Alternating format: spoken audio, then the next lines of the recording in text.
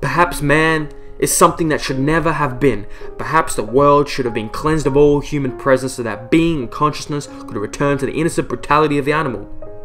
I believe that the person who claims never to have wished for such a thing has neither consulted his memory nor confronted his darkest fantasies. And confronting the darkest fantasies is the only way you can get through this. Confronting your darkest fantasies is the only way you can treat yourself like someone you're responsible for helping. You need to come to terms with the capacities that we have for order, chaos, good, and evil.